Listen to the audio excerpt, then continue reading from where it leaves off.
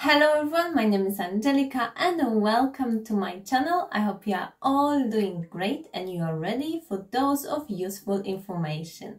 As I've noticed a big interest from you guys in my previous macrame projects, I've decided to share with you my top 8 macrame tips and tricks. In this video, I will go through information which I think you might find helpful if you are starting your journey with macrame, or even if you got some experience already and you wonder if there's any tricks or tips you can use to make your work easier. So if you find this video helpful, make sure to give it a thumbs up and subscribe to my channel for more tips and DIY projects.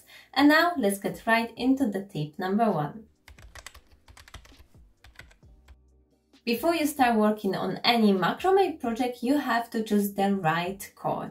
First, you have to decide between a natural cord and synthetic one. I made plenty of macrame projects already and I was always working on cotton cord. This type of cord is much softer and nicer to work with, and in my opinion the final result looks just much better and tidier. You are going to work with your bare hand, so you want something that's nice, soft in touch and doesn't damage your skin.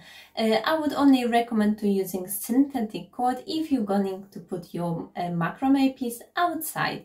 This kind of cord is more water resistant than cotton one. Next thing you have to take into consideration is the twist of your cord. We got 3 main categories: macrame cord, macrame rope and braided cord.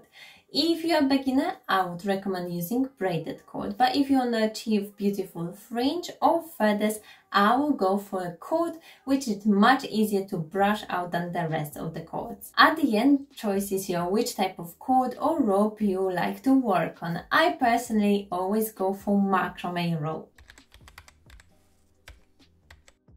The main rule when it comes to choosing the thickness of your cord is to use thin cord for smaller projects and thicker cord for bigger projects.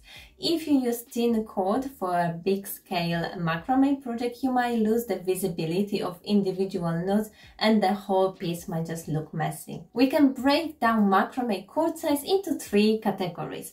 Small macrame cord from 1 to 2 millimeters thick, usually used for making jewelry pieces or small detailed projects. Medium macrame cord from 3 to 5 millimeters thick. This is the most used thickness of the cord, especially when you work on small wall hanging, plant hangers, lampshades and coasters. Large macrame cord will be everything above 6 millimeters in diameter. It's to create the big pieces when you want to cover a big area. It will create less but bigger knots.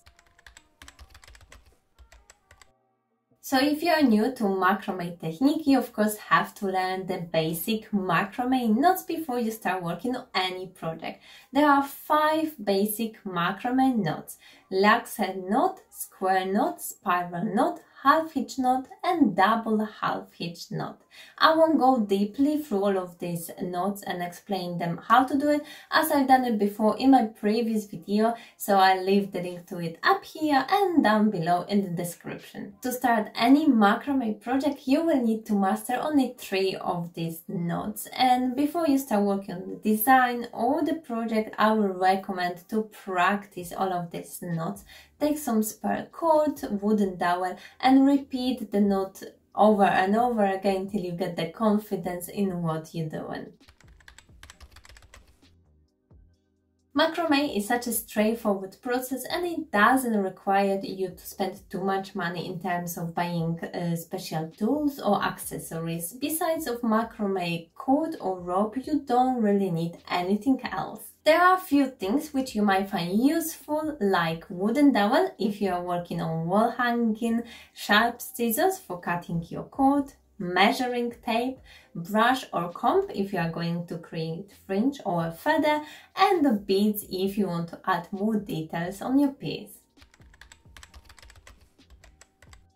As a YouTuber, I of course say YouTube is a brilliant source of macrame tutorials. There are plenty of talented crafters who are kind enough to share their knowledge and talent. I personally created many macrame projects on this channel, so I put them all together for you in one playlist, so if you're interested to see it, I will leave the link to it down below. Small tip when it comes to YouTube video, remember you can always slow down the speed. A few creators, including me, are showing just quickly their project without going deeply into the notes.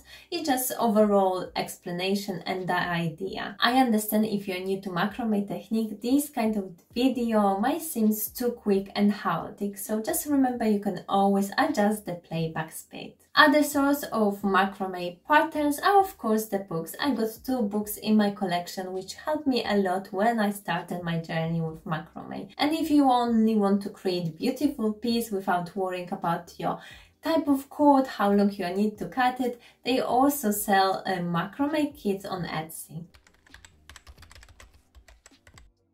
When you create a project, whether it's from video, blog post or book, you might come across the words which you don't understand. By learning the simple macrame terminology, you will do yourself a favor and any project more clear and more understandable. Cinnet. It's a vertical column of tied knots.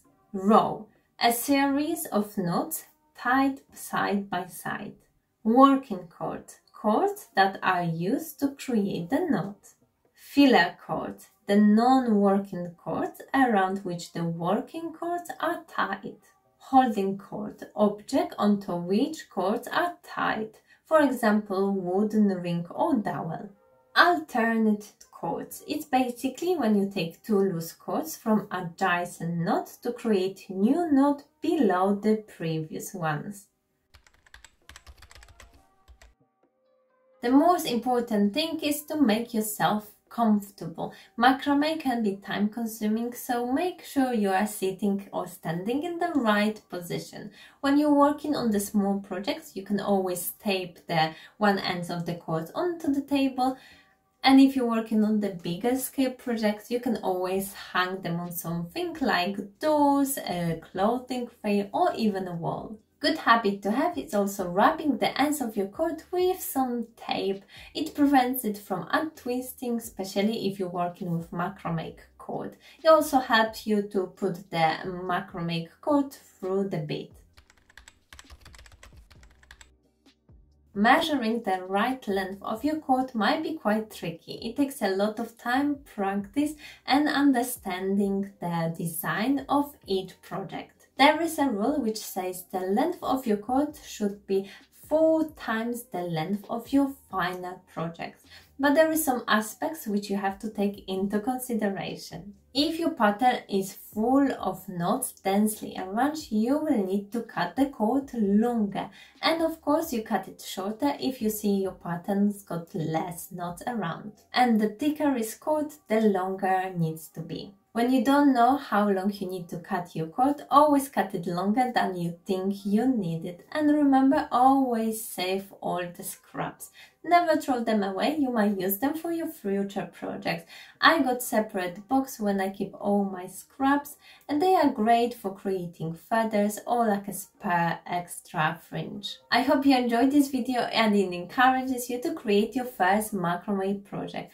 Let me know in the comment section if there is any more tips or tricks which I haven't mentioned in this video and you think other people might find them helpful. Also, don't forget to check my playlist with all of my macrame projects I've created so far on this video.